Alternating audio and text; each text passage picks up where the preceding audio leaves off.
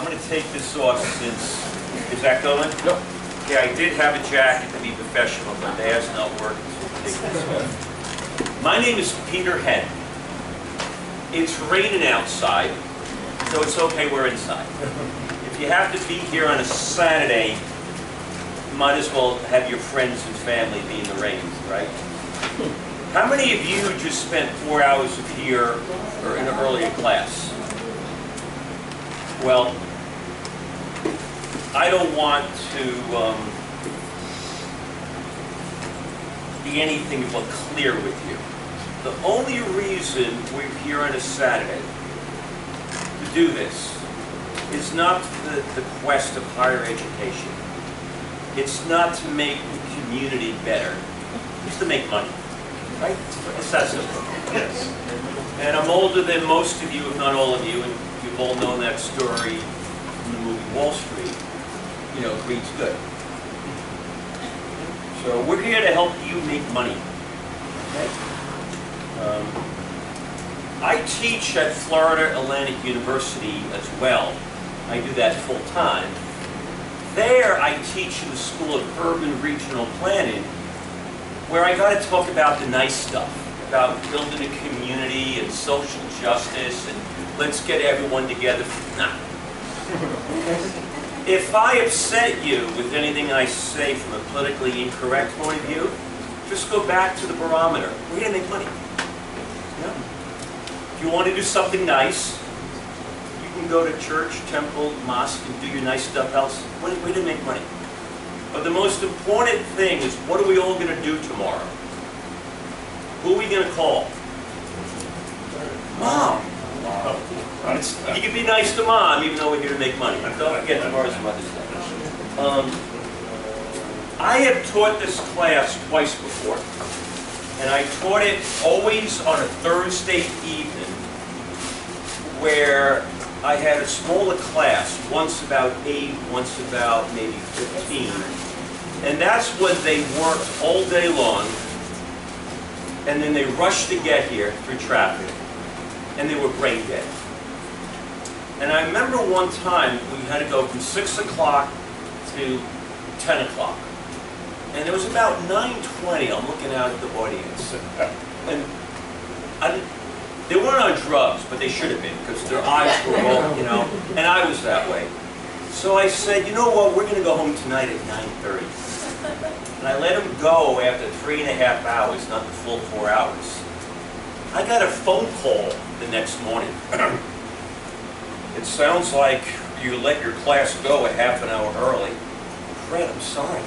They were brain dead. I had it. Well, you know, it's important that you keep them for the full 4 hours. Yes, sir. So I'm going to keep you into 4:30. Okay? We're going to learn skills that are going to be critical to what you're going to do. I thought that story had a happy ending.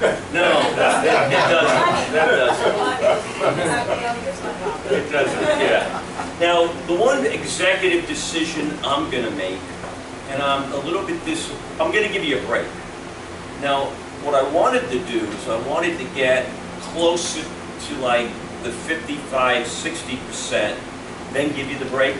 Unfortunately, Starbucks closes, not Starbucks, Einstein's closes at 2. So we're going to go to about 1:45, 1:50. So then you can get in there, get your last drink, coffee. Can it be your job today to let me know when it's 1:45? Okay? Don't, because I'll keep going. I can talk as a former lawyer who charges by the word. I can go the full time. I wasn't always a stand-up comedian like this. You can probably hang your jacket over there on the projector. I'm going to put it where I don't forget it. That's the problem. Put it right here. I'm trying to figure out what I want to do when I grow up. I've been teaching at Florida Atlantic University in the School of Urban Regional Planning for about 4 years full-time. Before that, as an adjunct, I've taught here. This is my 3rd class. Before that, I was a real estate developer in Fort Lauderdale, And then before that, I was a real estate developer in Miami. Then I was a real estate developer where I ran a publicly traded company throughout the United States developing. And before that, I was a land use lawyer at the largest law firm here in Florida, Greenberg Traurig. So I learned at the very early stages about land use law. And you really can't get a master's in real estate development if you don't understand the land use approval process. Okay? At the end of the day, every component of what we do here in this program is critical. You need to know cap rates. You need to know discounted cash flows. You need to know marketing strategies. You need to know good construction. But guess what? I don't want to say my stuff is any more important than their stuff. But this is one thing I do know. If you don't have your land use approvals, all that other stuff doesn't matter. Now, ladies, I got some bad news. I'm married.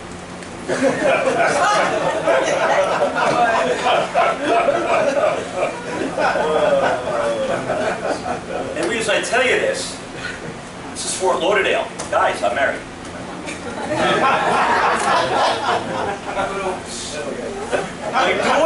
When my daughter was young, my daughter got a sense that we were pretty well off. You know, we went on family cruises where she had her own butler. And then when we went to the first Dolphin game back when Marino was there, they were doing good, we went to Skyboxes. So she had a sense that, oh, life's good. So she says, Daddy, what do you do for a living? It's like this young. I said, well, honey, Daddy counts to 3. She goes, oh, Daddy, I can count to 3. Can I come to work with you? Sure, honey. Does anyone know what it means, I count to 3?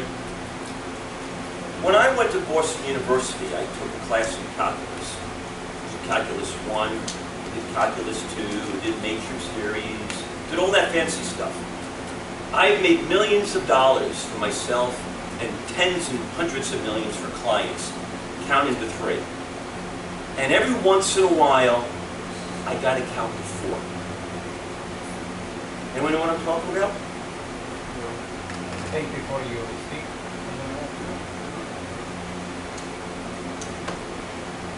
There's 5 politicians on the city of Fort Lauderdale City Commission.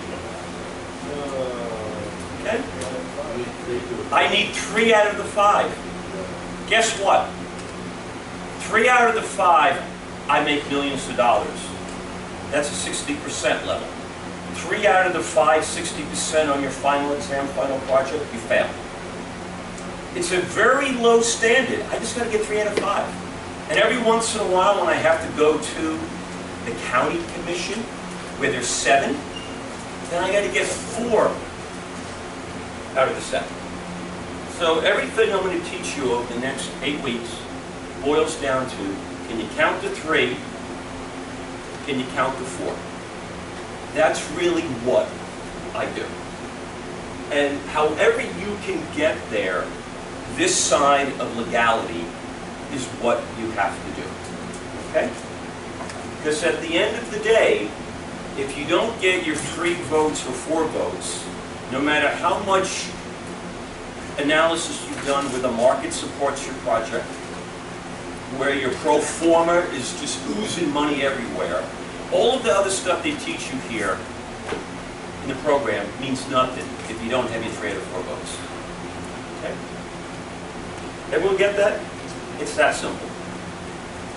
Now, when I started as a land use lawyer a long, long, long time ago, before the thing called the internet, before the thing that communities activated together to fight developers, that was back in the days of smoke-filled rooms. You would cut your deal in secret, and then you would get it approved. And it was based on property rights. If you own the property, chances are you could do what you want, and if you had the politicians lined up, you could do what you want. Fast forward 25 years, everything's in the open. Everything is transparent, okay? You actually have to work with your neighbors now.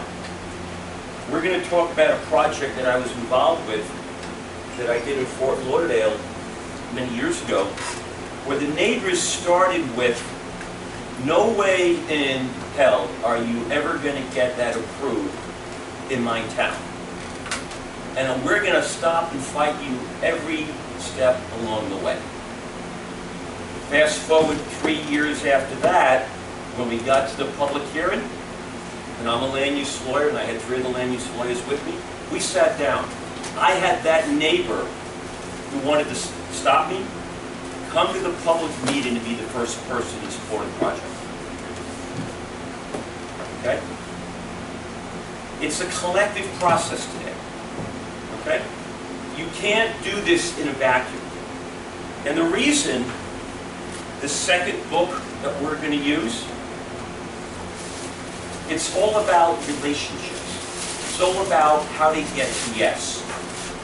Harvard and MIT, about 25 years ago, did, I think it's called a project on negotiation, but they have a think tank where they took the best people on how to get to yes. Okay? That's the framework for this book. Okay? And the best way to get to yes is to work with people. And I started my career very arrogantly. You know, when I was at Greenberg Traurig, I said, well, we're the biggest, we're the best, we're the brightest, we have the biggest clients, it's our land, we're going to do what we want, we're going to pound it through. And then I realized that's like trying to swim upstream. Why fight it? It's better to work with the community. Okay? So the main purpose of this class is to expose you to land use regulations. I don't need you to memorize a single land use regulations. Guess what? You can find them on your iPhone. It's all out there. Okay? But I need to train your mind to see legal issues. So then you can go find the law. I mean, I'm a lawyer. I don't know all the law. But I have it on my fingertips. When I felt a little bit silly one time, I used to work at Greenberg Traurig. They had a beautiful building down on Brickell Avenue. And it had the biggest law library south of Atlanta. It was beautiful. We'd watch the sunrise.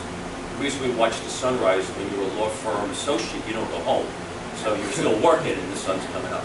But it was a beautiful law library. And then 25 years later, they decided to move from Brickell to downtown Miami.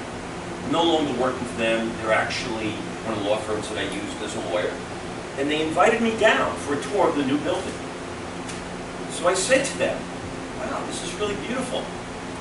So where's your law library? They looked at me, what? We don't have those anymore. Here's your law library.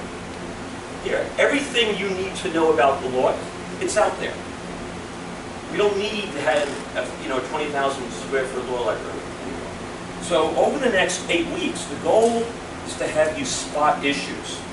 Understand that, hey, I think that's a legal issue. Okay? I got to look into that. It's not to memorize the law. The first book we're going to use, though, is written by a lawyer who's also a urban planner. And this is basically a good how-to book on zoning. I purposely don't have us go into this book until week 3 and 4. This way you have plenty of time to get the book. I think it's available on Amazon. I think it's at the Nova bookstore. It's been around for a while. Now this book is written for one purpose. Ready? How to create and preserve property value through the land use process. Okay? It's a very good, easy read. You could probably sit down over 2 or 3 evenings and read the entire book. It's an easy read. You need to know every concept in this book. Okay? So this is critical. Okay? We're going to go through this. And then this book, like I said, is more how to work on relationships. Let me give you a good analogy of where we're going with this book. And I should have brought it with me. I have it in my office. It's a plastic lemon. Okay? Make believe this is the plastic lemon. There's only one of them. I want it, and you want it. Okay? So what do we do in America when somebody wants something? We sue over it, right? Okay? I want the lemon, you want the lemon, we're not willing to compromise. Okay? And then we pay lawyers a lot of money, we wait a lot of time. 2 years later, we finally get our day in court. It's you and me. And we actually see each other for the second time. We saw each other for the first time when we fought about it. We've been paying lawyers a lot. Now it's right outside the courtroom. We each get there 10 minutes early. Okay? So I say to you, well, why did you want the lemon so bad? What does he say? I'm not telling you, go first. Well, why did you want it? And I said to him, please don't laugh at me. I actually like to bake. And I wanted to make, since it's Mother's Day, tomorrow, I wanted to make a lemon meringue pie. And the recipe called for 1 lemon. So I couldn't take half of the lemon. He starts laughing in my face. I'm thinking he's laughing because I'm a baker. He keeps laughing louder and louder. And he says to me, gee, I wish you told me that story 2 years ago. We could have saved tens of thousands of dollars in legal fees. He's actually a full-blown alcoholic.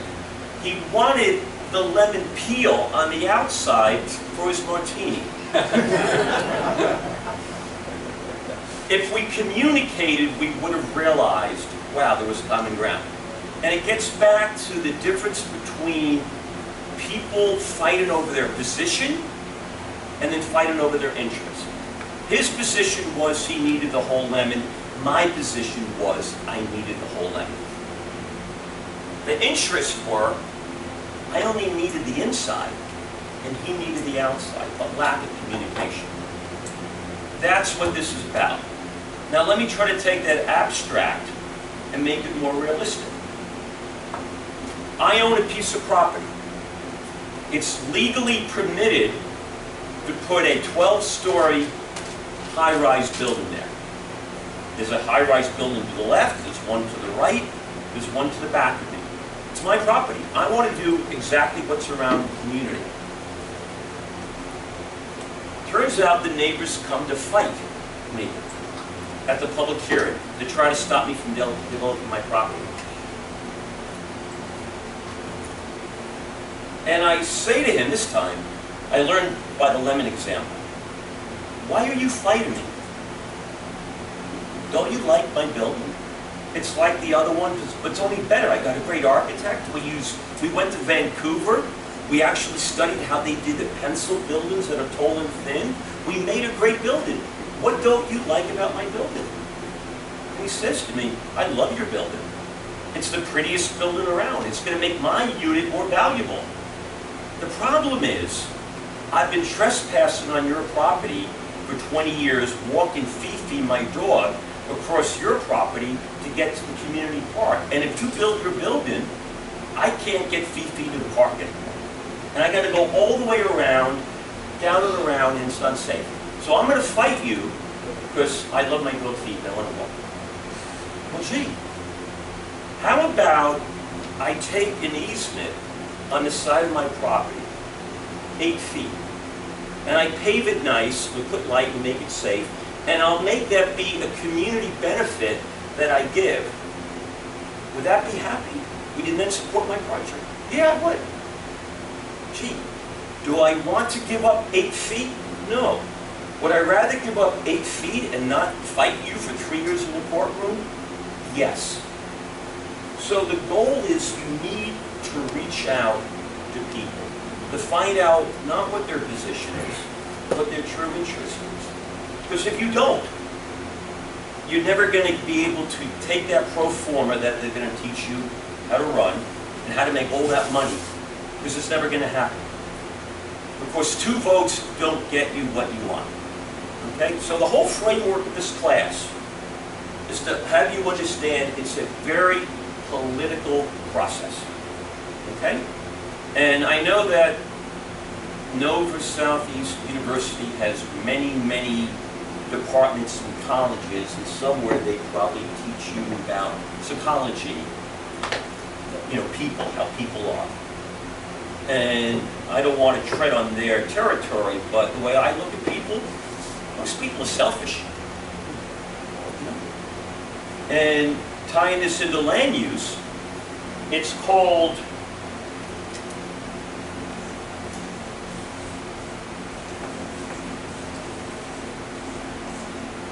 NIMBY. Yeah. Not in my backyard. That's how most people are. Okay?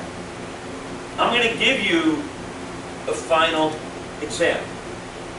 And if I come back in and I start lecturing 10, 15 minutes on how good most people did, but some people didn't do that well, and I'm really happy, patting myself on the back, because it looks like I taught you well, and you're listening to me rambling on, you don't want to hear that. All you want to know is, what grade did you get, right? Most of us are pretty bottom line. Not in my backyard. Okay? Most people, that's how it boils down to. Let's talk about South Florida. My wife is the only person I know who can have navigation in the car where she hits a button to get her home and she still gets lost. And we actually live very east where you can't go anymore because it's the ocean. And you can't go west anymore because it's the Everglades. And there's no more land left.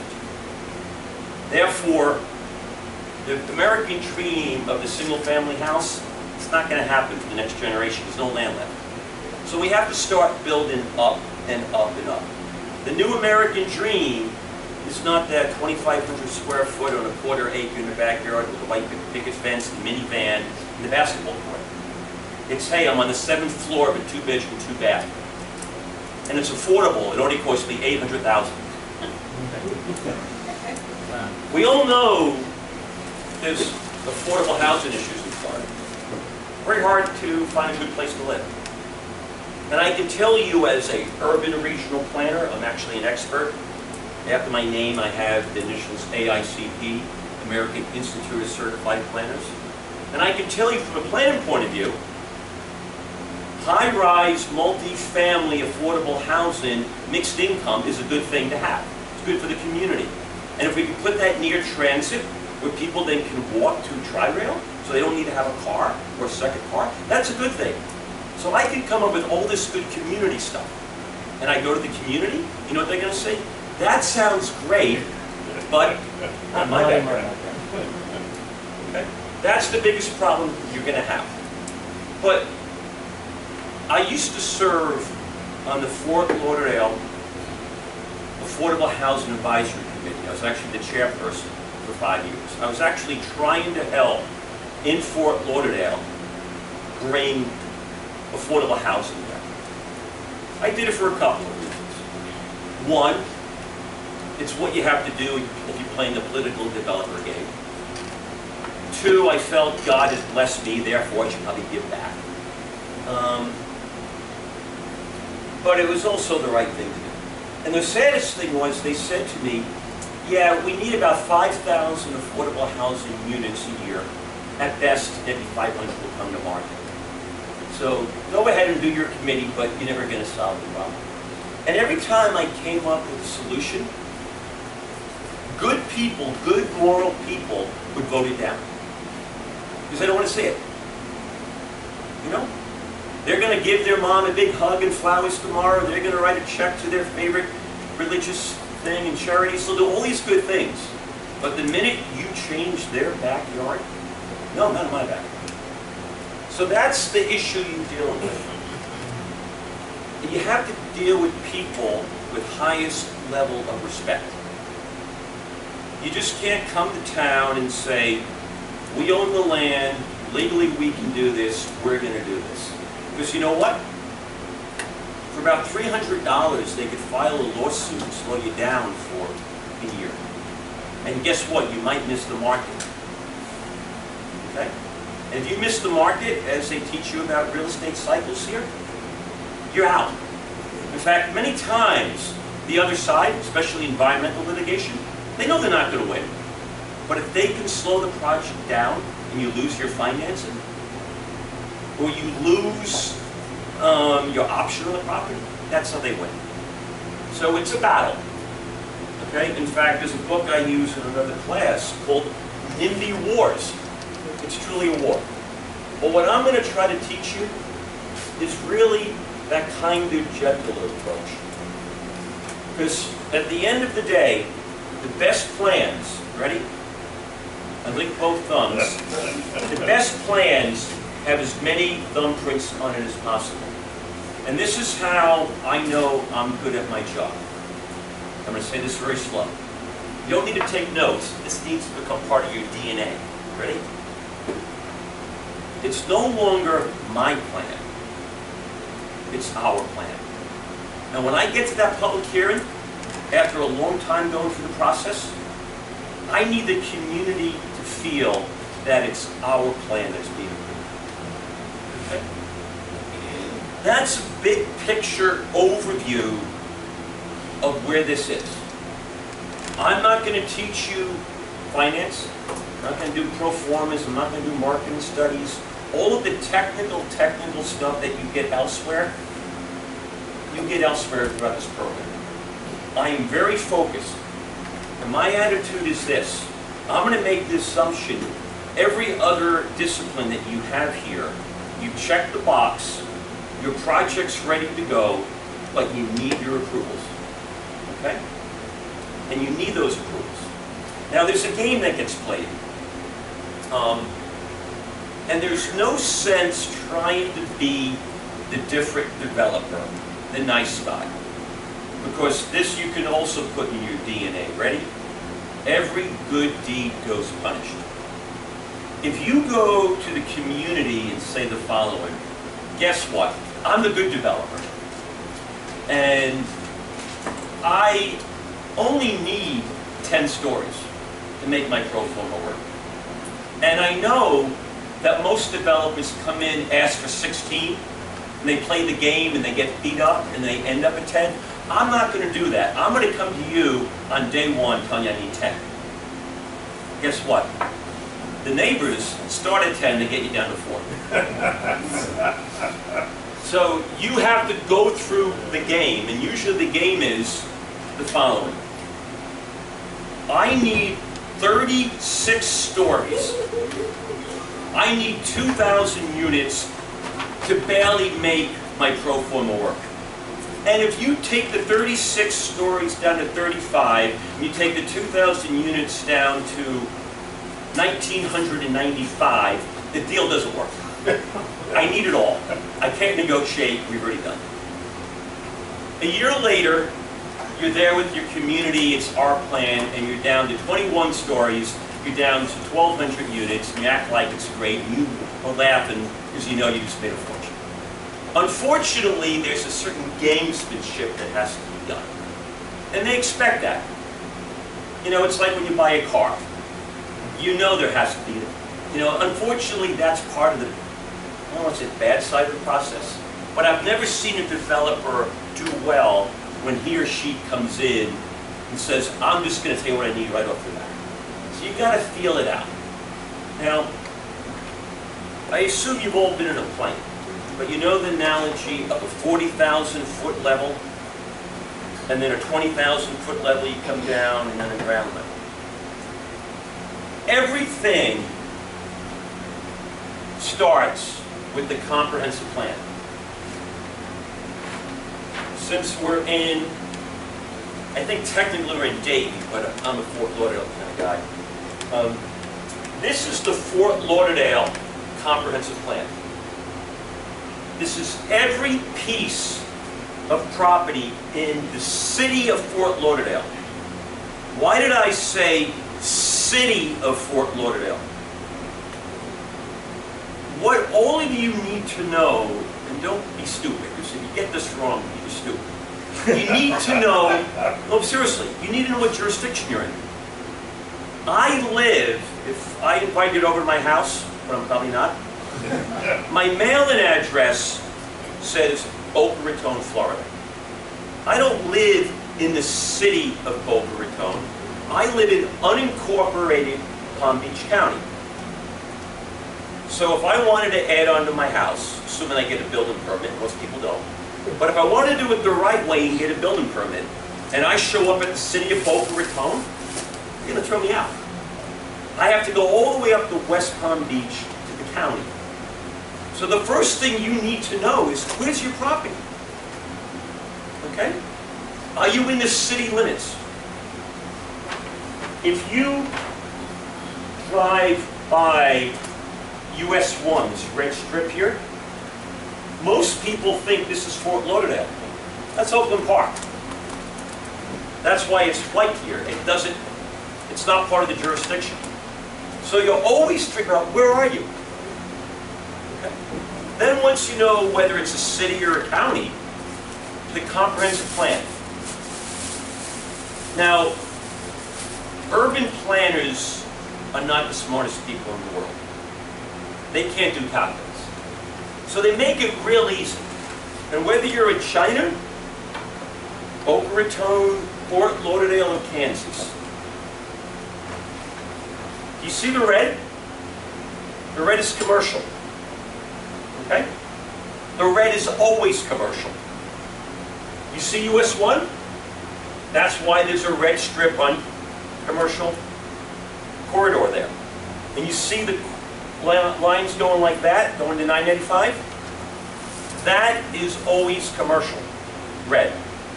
Yellow is always residential. Okay, they make it real easy. So you'll always start with the future land use map. Because if you've got a piece of property that's currently vacant today, and you want to develop that property, the question is, what can you do with that property? Start at the comprehensive plan, the 40,000 foot level. And it'll tell you. Okay? Now, a bright yellow usually means it's like residential, 3 units per acre. You know, like mustard, the bright yellow. And then as it goes from that to like the Gouldens, mustard color gets a little bit more goldenish to it. That's a higher density. That might be 8 to 12 units per acre. And then when you get almost to the highest density in Fort Lauderdale, which is 60 units per acre, they use a brownish yellow. It's more brown than yellow. Okay? But the point is, all of you need to know without even thinking about it, if I see red, it's commercial. I see yellow, it's residential. Start with the comprehensive plan. Now, the beauty of it is, you can be sitting on the beach, you can take out your iPhone, and you could probably find this for every major jurisdiction there is where you'd ever want to develop. GIS, Geographic Information Systems, put online all this stuff. They don't hide this anymore. Okay? But this is what you'll always do. So if you're looking at a piece of property for one of the projects here at Nova, or when you get out and do your job, first thing, what is the comprehensive plan land use designation? That's the 40,000 foot. Then moving down from the 40,000 foot, like a 20,000 foot, is a zoning code and a zoning map.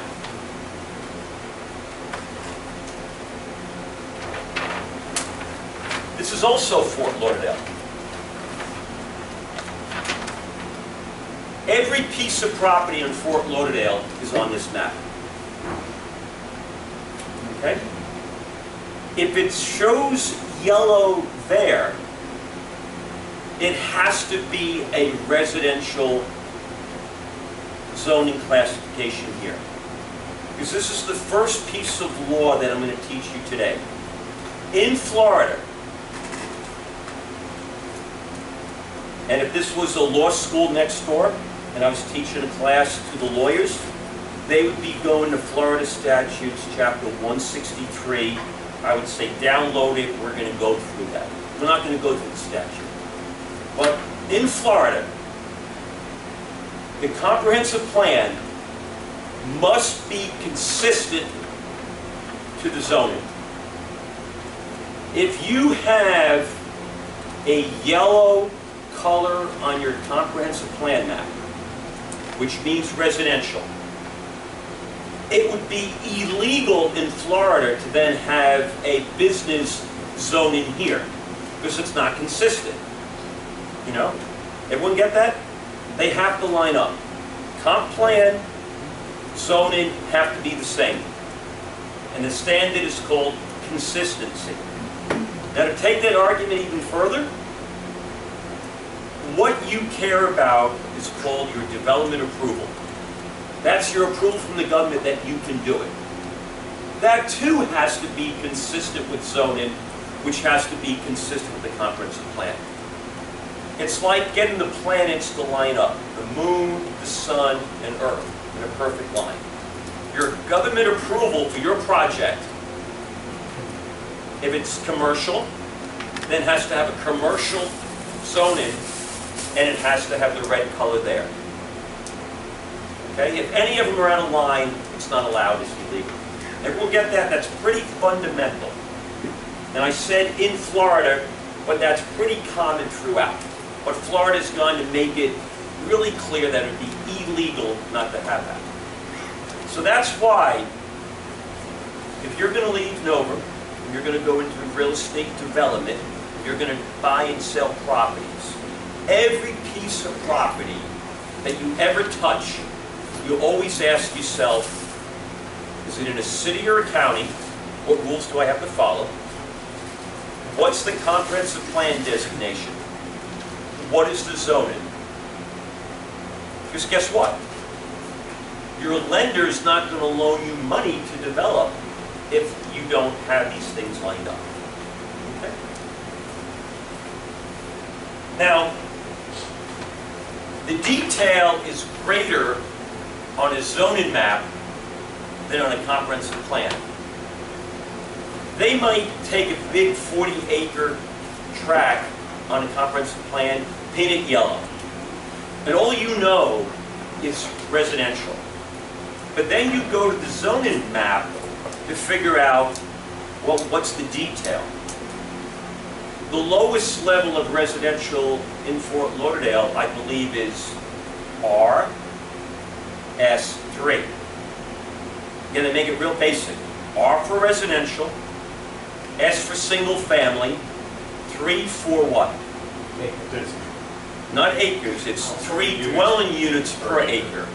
So those are 1/3 area lots. Then it might be RS5. RS5. Then you get 5. Yes? So you have RS5, technically it's the S for single family, you can do townhouses or something like that? Well, you have to, and I'm glad you raised this question. The most important thing always to do is read the definition. A single-family home, all of us might be thinking, a single-family home is a detached single-family house where you have grass all around you. But if the zoning code says single-family could also be townhomes or duplexes attached, as long as there's nothing above you, then it would still be allowed. Always, always, always read the code. Okay? As you, yes? Why municipalities and counties don't have a standard on the way they have their building permit schedules and impact fee schedules? Well, you have to realize this. The question was, why don't they have a standard framework? Every community is different. Has anyone been to Golden Beach? That's in Miami-Dade County in the upper northeast quadrant on the beach. It's right above Sunny Isles. I used to develop in Sunny Isles. Now, to answer your question of why they don't have it the same, the comprehensive plan is the community's vision of what that community wants. If you go to Golden Beach tomorrow, take Mom for a car, you're going to see 1- and 2-story estate homes. It's a very small area, but it's estate homes, single family. It's not a very big area. And as you go from the county line, Broward, Miami-Dade County line, through Golden Beach, it's about a half mile, maybe a little bit more. Then you hit what I call paradise, Sunny Isles Beach. It's a developer's nirvana. It's heaven. And you go through Golden Beach, 2-story beautiful homes, and like flipping a switch on or off, 55-story condo towers just come right out of the sky. Okay? So you ask, well, why don't we have a uniform code? Well, the community vision for Golden Beach is we want to live in a small little estate hamlet. Sunny Isles said, well, most of our people are people from the upper Northeast, New York, Boston, Chicago, that are used to high-rise living, and that's what we want here. Okay? I used to develop with the Trump group in Sunny Isles, and to me, it's the most pro-developer town. In fact, the only way they could have made it easier for us is if they said, no, stay in your office, we're going to have the mayor hand-deliver the building permit to you. It was almost that pro-developer. And the beauty of it is, if you don't want only 50 stories, you want to do 55, you could buy the right to do another 5. Each town has their own vision. Okay? So that's why there's no uniform. I was up in the town of Palm Beach the other day. The town of Palm Beach would never ever accept using the same zoning code that the city of West Palm Beach would use. Okay? So as you go through this though, and it gets down to this, local government cares about their police department, their fire department, and their building zoning department, because that's what their community is at that point. Okay? As you move through this, the RS 3.5, then you'd probably move to a RM. R still residential, M means multifamily, but then it might be 6, 8, or 10, or 12. And then you can move to my favorite, RH60. R is residential, H is high-rise, 60 is 60 dwelling units per acre. That's the stuff that I love. Okay? But what you need to realize is it all starts with the comprehensive plan. Okay, so the plane was at the 40,000 foot level with the comp plan. It came down to the 20,000 foot level with the zoning code. Then I come along. Now let me make a comment to you. The government prepares the comprehensive plan. The government prepares the zoning map. And then they just sit back and they wait. And they say, okay, we've put a designation of what we want. We've zoned the property for this. Now we hope a developer comes along and wants to develop. A developer has to prepare what's known as a site plan. It's the most important document you're ever going to prepare that has to go through the government approval process. This happens to be a site plan that I did in North Carolina. And just to show you, yellow is residential in North Carolina just like it's yellow in here. And the red down here is the commercial. Okay? And if you notice, the single family yellow is lighter and then it got a little bit more golden to where the multifamily was, okay?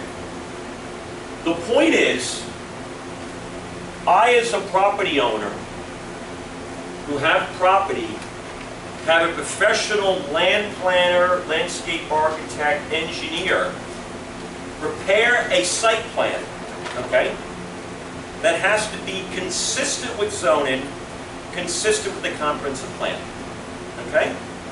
And this is what I go to the public hearing to get approved, okay? And this is where it's either a non-event that gets approved in 5 minutes, or this is where you bring a sleeping bag because it's going to be a long night because there's 250 people waiting to sign up to speak against your project. Now, I'm not proud of this, but remember I said NIMBY wars? The city of Fort Lauderdale does not have a very big city commission chamber. Maybe it's 5 times the size of this. Do you know how easy it is to get $50 to a college student and a certificate to go out for dinner afterwards? To show up at 6 o'clock for a 6:30 meeting and just sit in the first 10 rows? So then when the people who want to fight me show up and there's no room and now they're forced by the fire marshal to go upstairs and watch a certain TV?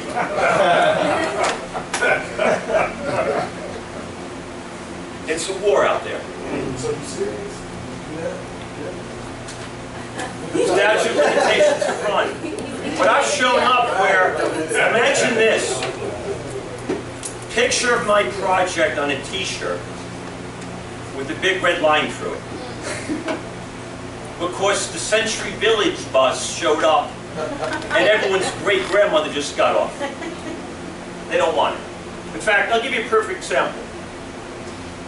If you come down I-95 through Palm Beach County and you enter Broward County and you get off in Deerfield Beach on Southwest 10th Street and you go west, it's on the ground for about 3 miles and then it bleeds right into the Swordgrass Expressway. And then Swordgrass Expressway takes you on the loop down to I-75. And you don't need to be a traffic engineer to say, gee, we must have pretty dumb traffic planners in Florida. Why wouldn't you take the Swordgrass Expressway that starts in I-75 by 595, take it as an elevated highway and bring it right into I-95 so you can go seamlessly without local ground traffic lights? That's good regional planning, right? They're actually trying to do that. Well, they are now, but when they started that, you had, look, I don't want to sound like Trump making fun of Senator McCain, but the reality of it is, 25, 30 years ago, the people who lived in Century Village, who actually had the voting booth in their clubhouse, so they voted, basically said to the politicians, we will vote you out of office if you make it a high-rise right in our backyard. We don't want it. So for 25 years, all of us, especially the transportation network for commercial, had an inefficient system because one community that was politically active said none in my backyard. And they basically had to, quote unquote, die off. It had to get so bad and new people had to come in because now there was expectation brewing, it was eventually going to happen. And finally, we're now going to connect I-95 to the Swordgrass. And what had to happen was 10 years of backup. Because I knew every time I left Palm Beach County to go to Fort Lauderdale, right around Southwest 10th, it was the, are we going to let one little subdivision of people who probably can't see or hear it anyway stop? And we did, because of politics. Because remember, I said I need 3 or 4 votes? Well, they also are counting votes as well. And that's what it gets down to. You know, I serve on the board of my condominium, and I'm the president, we're going through a major renovation, and I go to the board meetings sometime and I say the following: okay, I got the votes I need to do what I want. I'll give you your 3 minutes because the Florida statute says I have to have this be an open discussion. I hit my iPhone. You have your 3 minutes to talk and complain. I'm going to tell you when your 3 minutes are up. Then I got the 3 votes. We're going to vote yes and move on. It's all about getting votes. I need votes to get my project approved. They are counting votes to stop it. Now this is the difference. Remember I said you don't need to know any law? It's all out there in the phone book, and you can go find it.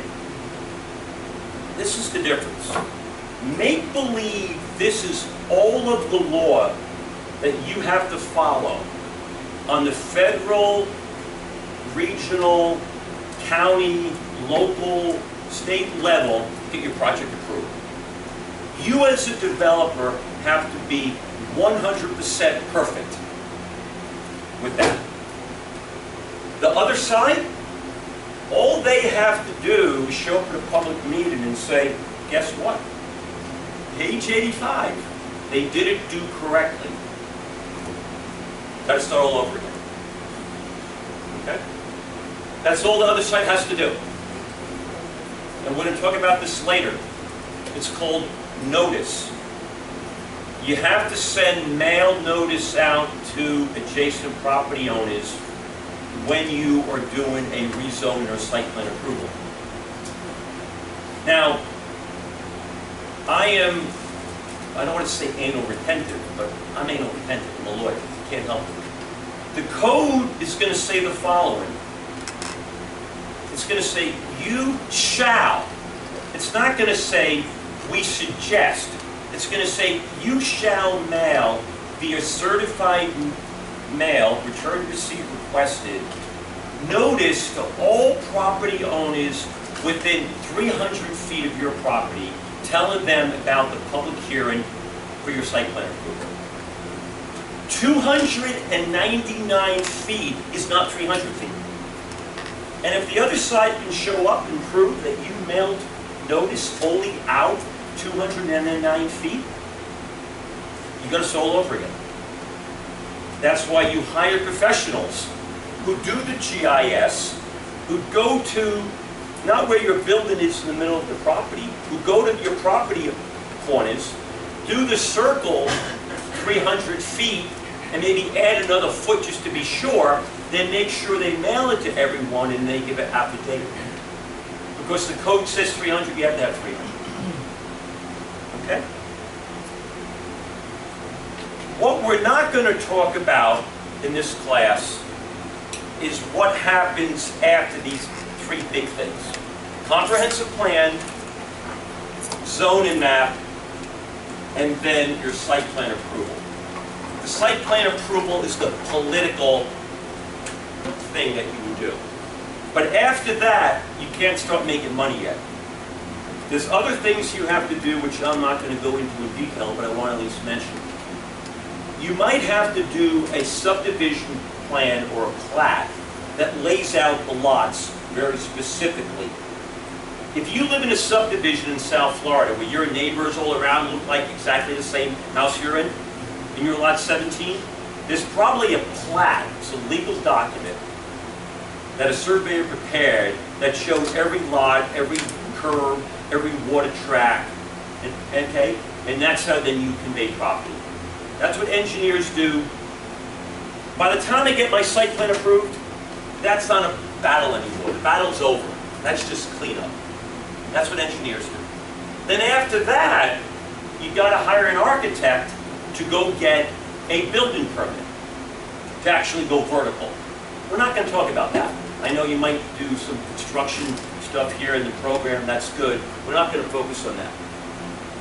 But the magic ticket, before you can start putting the green money in your pocket, you need a certificate of occupancy, or CO. That's all I care about.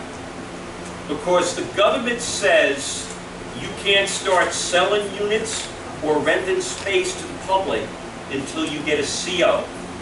The CO is the final magic thing at the very end. That's when you can start printing money through the real estate development process. What we do in land use regulation is more the front end. It's not the technical stuff later on. Okay?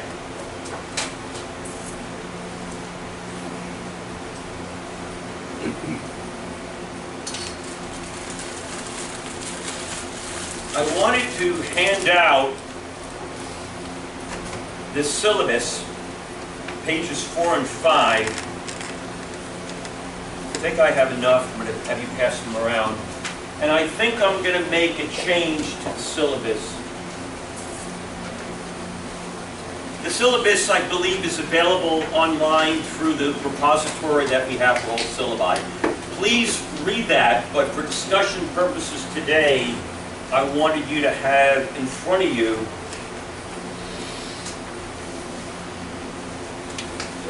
now, one of the mistakes that I made, and it's truly a mistake, when I prepared the syllabus, or I can sound very academic, syllabi, you know, sometimes that's how they call it.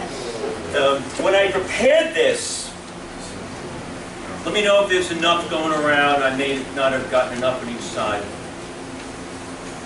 Everyone have a copy?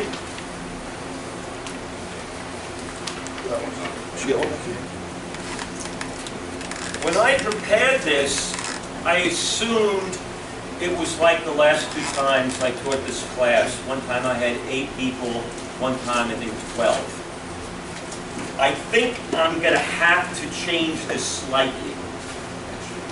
And what I mean by that, please go to session 7. I am most likely going to have to divide section 7 between session 6 and 7.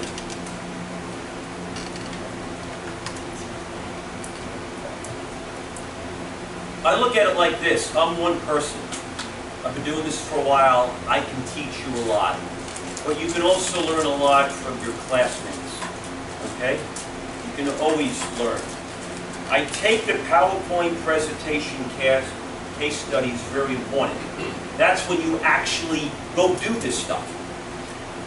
If I try to have all of you do a presentation in week 7, we're either going to be here well through dinner, or it's going to be a 3-minute, okay, that's good, next person. So I'll give you the details next week on this, but assume I'm going to divide sessions 6 and 7 where you present your projects. Which means session 5 is I'm probably going to do most of this book in session 5, but I'll be giving you bits and pieces of it throughout weeks 1 through 4, so when we get to it, to actually do the aha moment, will be okay. The legal case in session 5, I'll hit today, so we don't need to worry about that. That's the one change of the syllabus that I'm going to have to do. I want to talk about your project. And then I want us to take a quick break right before 2 o'clock, so then people can get some coffee before they close at 2, then we'll come back, and then we're going to go through a 90-minute PowerPoint, probably more than 90 minutes.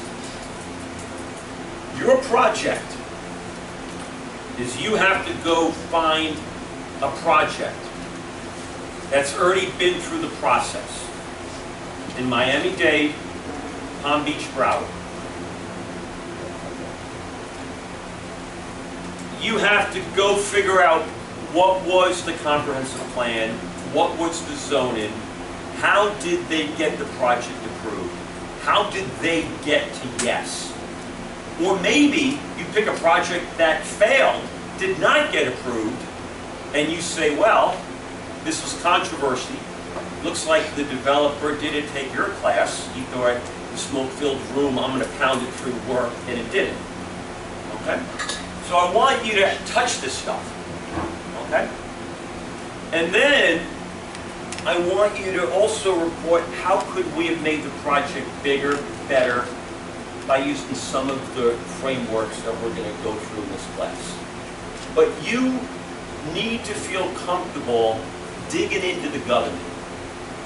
Now, the one thing that I would do for any project, and let's assume you're not going to do anything that is buying a piece of dirt where you're going to do the development yourself. Let's assume you're just buying for investment purposes, and someone else already got it through the process. One thing you always want to get a copy of is the government staff report. Remember I told you I'm also an urban planner? I'm teaching you to leave here to go make money. When I teach planners, I'm teaching them how to build a better community, how to work for government. And what they do as government, I'm not going to call them bureaucrats because that's condescending, but as government employees, as urban planners for the government, they do staff reports. And their staff report's going to go through the analysis of the comprehensive plan. It's going to go through the analysis of the zoning. It's going to go through the site plan to see if it's consistent. And they're going to make sure it lines up. So if you're looking, now, there was a time I was looking at every piece of property on the water in South Florida. This is before the Great Recession. If it was a church, I was willing to buy it, knock it down, and put up a condo. Okay, God will deal with me later. The land was just too valuable. If anything, we went after a nursing home on the water. We went after, in Boynton Beach, Lake Worth, it was there for 40, 50 years. It was a Catholic seminary for nuns. And we bought them out, okay? It was a waterfront. That was anything water, you can build it and make a fortune, okay? The point is, if you are doing analysis, you're looking at multiple properties, you don't have time to, well, what is the comprehensive plan? What is the zoning? Go get the staff report. Very good chance another developer might have looked at it, might have tried to get a project approved, might not have had community support. You want to know that. You want to know what's already been done on the property. It's all public record. Whenever I look at, yes? And you would find it where? Well, this is what I'm telling you right now. Public record, but? Well, I'm telling you right now. Every time, and again, I might use a lot of local Florida examples. You could pick up, leave here, go to Portland, Oregon, and what we teach you applies there. This is, used everywhere. Every time I go to another jurisdiction, I call up local planning staff. The planning and zoning building. Fort Lauderdale, for years, called it the planning and zoning building. And then that wasn't sexy anymore, so now they called it the Department of Sustainability. It's still planning and zoning with a fancy name. I call them up and I say, hey, there's a piece of property at the intersection of Oak and Elm, whatever. I'm interested in that. Hey, has anyone ever filed an application on that before? Oh, let us check for you. Oh yeah, they did. They tried to put multifamily apartments there with a 10-story height thing, and the neighbors went ballistic. Oh, can I get a copy of the staff report? Sure, it's public record. This is where it is. You say, go get it. They work, each government's different. They might have it on microfilm, they might have it in a database, they might have paper files. The point of it is, every time you're looking at a piece of property, and you're doing your due diligence, I assume they're going to teach you here about real estate contracts. Every real estate contract that I've done, when I'm the seller, and I'm selling a piece of property, I'll sign a contract at 12 noon, and you know what? At 12:01, let me get the wire. I'm ready to get the money, right? If I'm the buyer, I'll sign a contract at 12 noon and give me a year to go get my site plan approved to remove all the risk. So I have no risk whatsoever. That's an allocation of risk among parties. But let's assume you agree, I'm going to give you a 90-day free look. You put up your good faith deposit, $1 million. On day 91, if you haven't sent a letter to the escrow company or title company, that money has gone, quote, hard. You never get your $1 million back. Now you have 90 days to investigate this property. Should your company spend $15 million or not to buy it?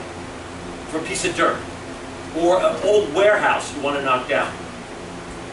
Imagine it was 25 years ago, and I said, hey, do you want to buy an old warehouse about 2 miles, 3 miles north of the core of downtown Miami? I would say, no, I'm going to get knifed if I go there. Why would I ever want to buy land there? Well, today, what's that called? Wynwood. It's probably worth 50 times, whatever. Okay, but people buy properties, and you have to do your investigation. And your investigation always starts with, what city am I in? Am I in the city of Miami, or am I in the Miami Shores, or unincorporated Miami-Dade County? What is the comp plan? What is the zoning? Now let me tell you how land use lawyers make a fortune. Okay? And this is what I tell all my students. And let's assume you work for me and I'm the president of a big development company. And my goal is to make a fortune. You work for me as my real estate associates. And if you come to my office and, with your head down and you say, well, you told me to go look at that property and I know you wanted to build something and make a lot of money, but you know what, we can't because it doesn't have the right comprehensive plan designation and it doesn't have the zoning that we need, therefore we can't do it.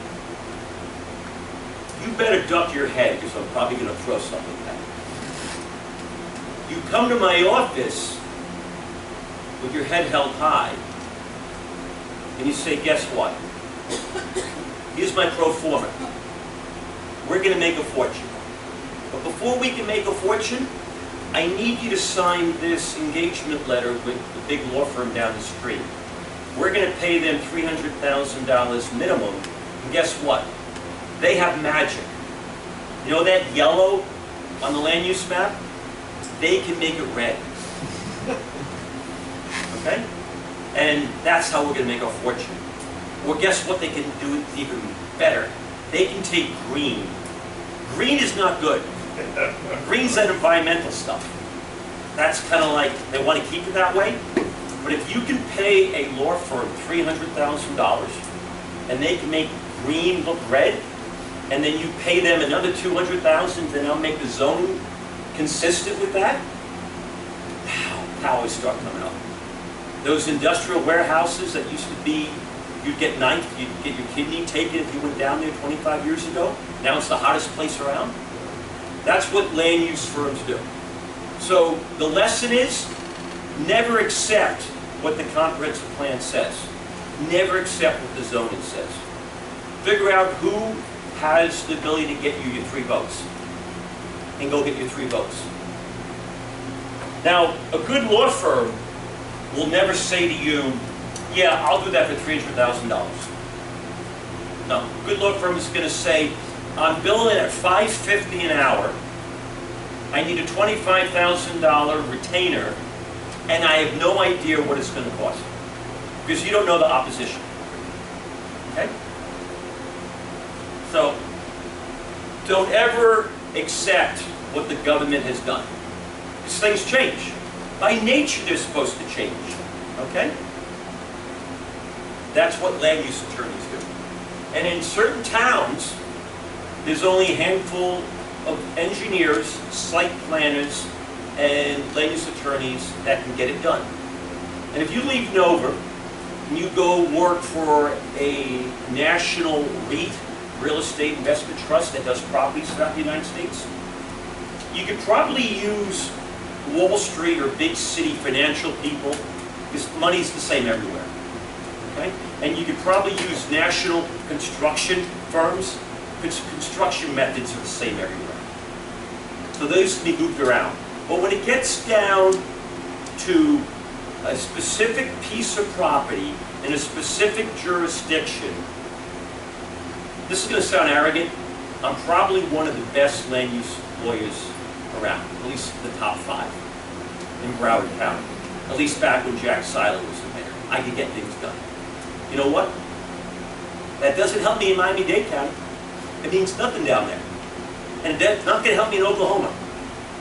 So local engineers, working local land planners, local land use people, you got to do local. Because guess what?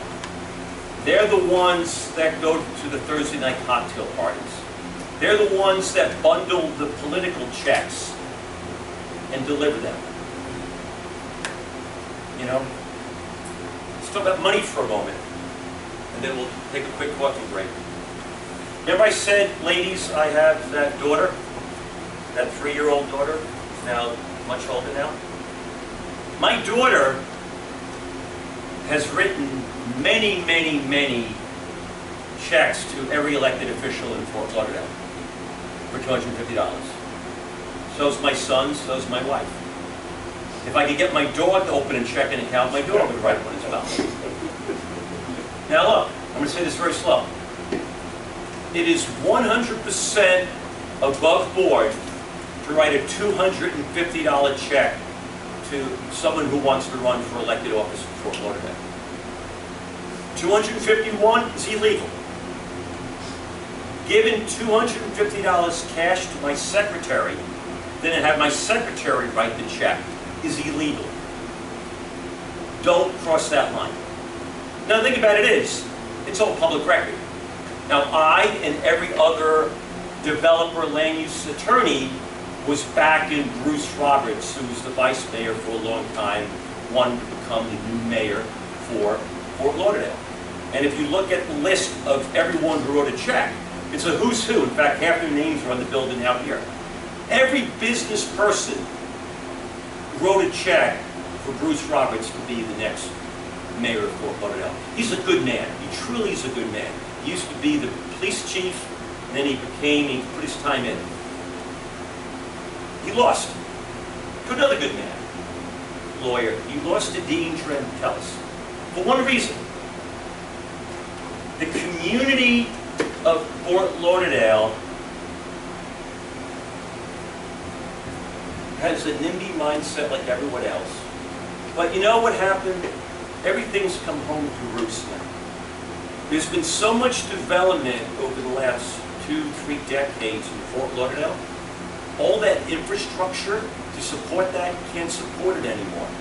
And they're starting to have, every time there's a full moon, roads are flooded.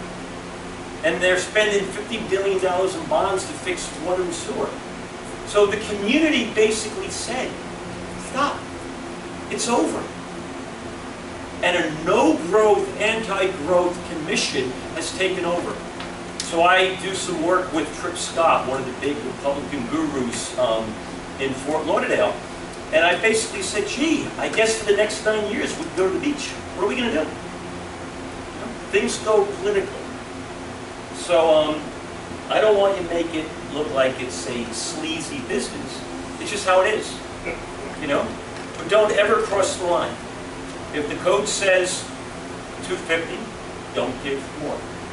But it's a game that gets played. But the reason why you hire the local person, if you're in Atlanta and you work for a REE and you want to do multifamily housing throughout the Southeast, and you're doing it in Tampa, Fort Lauderdale, West Palm, Orlando, Jacksonville, Tallahassee, you don't have the time to be in each of those things.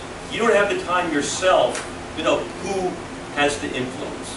That's why you hire local. Real estate is a local thing at that point.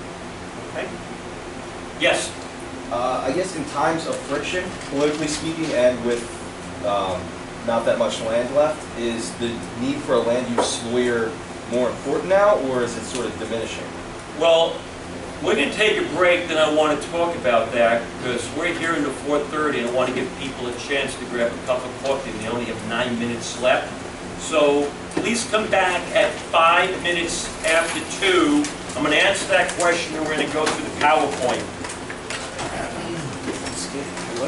All right, Trey, can you just kill that Oh, yes.